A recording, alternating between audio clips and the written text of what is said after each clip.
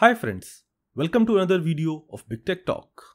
In today's video, I will try to set up Apache Spark on Ubuntu operating system. So let's start the video.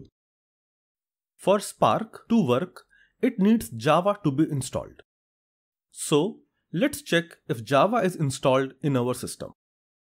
So to check if Java is already installed, go to terminal and type Java-version.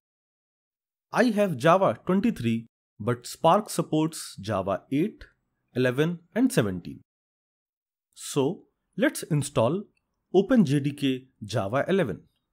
So I will type sudo apt install OpenJDK-11-JDK-y.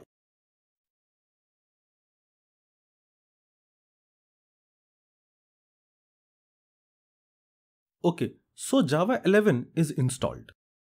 Let me update the default Java. So sudo alternatives -config and Java.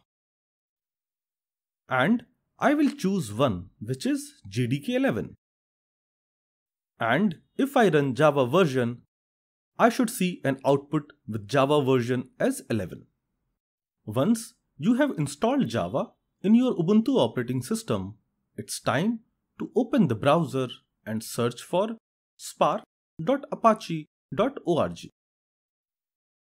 Once you are on this page, click on Downloads. Then choose a Spark release.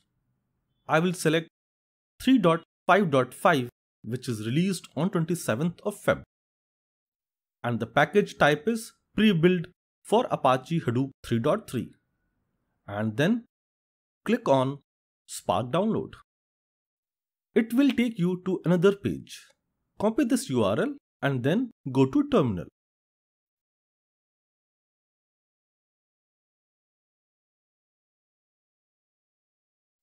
Let me create a folder for Spark setup. So mkdir-p/opt. Let's go to the directory which I have created. So cd/opt. Now let's download Spark in this location. So I will write sudo wget and the URL. Wget will basically download the file from the URL provided. So my download is completed. ll command to list the files. And this is the package which we have downloaded. So I will untar this package using tar-xvf and the package name.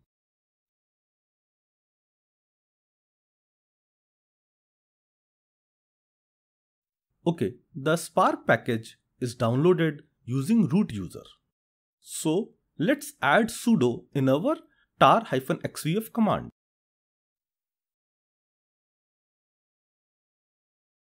So I am able to untar the file. Now I will rename this Spark folder. So I will write mv spark 3.5.5 bin hadoop 3 to spark 3.5.5. Now let's set up Spark home. So I will go to my home folder and I will type code.bashrc. This will open the bashrc file in the VS Code editor. Scroll at the end of the file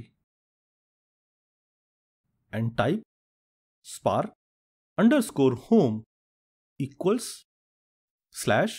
/opt/spark 3.5.5 and then export path equals $path $spark_home/bin and save the file and go back to the terminal. Let's source the bashrc file. So source.bashrc.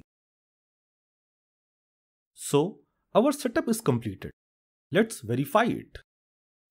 So I will type spark -shell, and it should open a Spark shell for you. Let's try to read a CSV file in Spark. So I will read this CSV file, which has ID, name and age.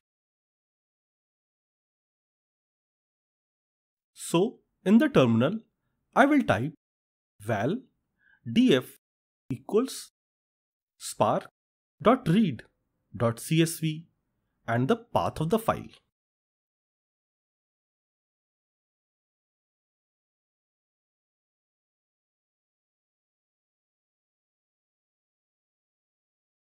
And then df.show to show the content of the file.